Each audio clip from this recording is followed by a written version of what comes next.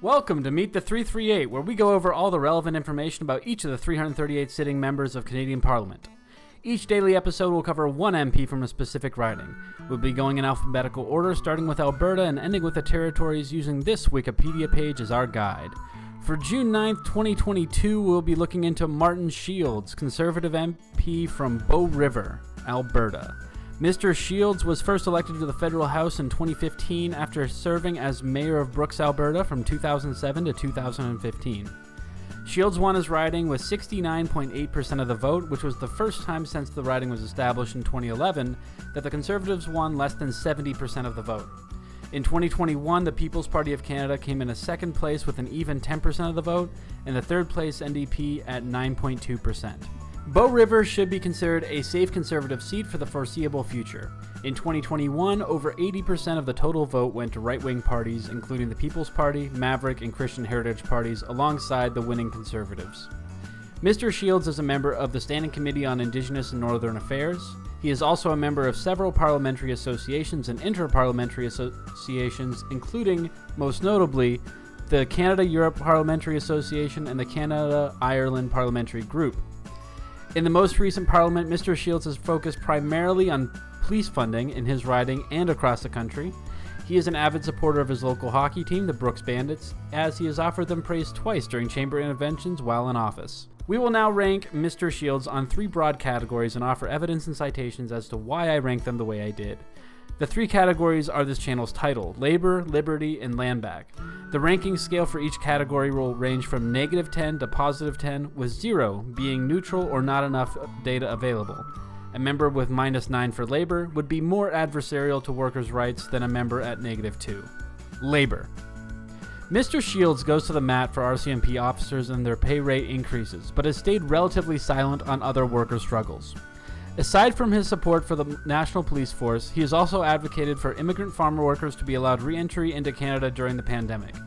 Unfortunately, this seems to be at the behest of farm owners and factories and is riding more than the benefits of the workers themselves.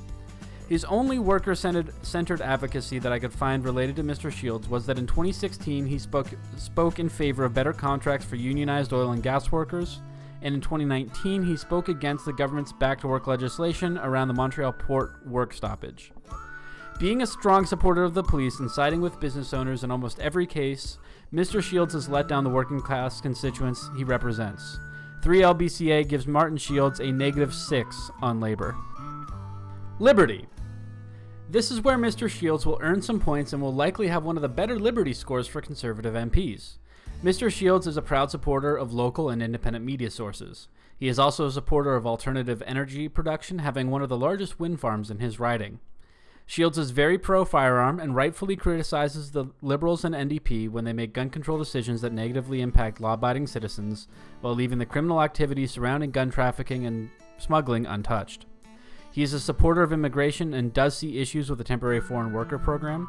He has come out in favor of more long-term legal immigration as a solution for worker shortages on farms. I think this quote from Mr. Shields speaks to his overall views on personal freedom and protesting.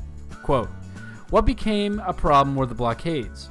Conservatives believe in law and order, therefore illegal blockades that do more damage than good was not the way to go.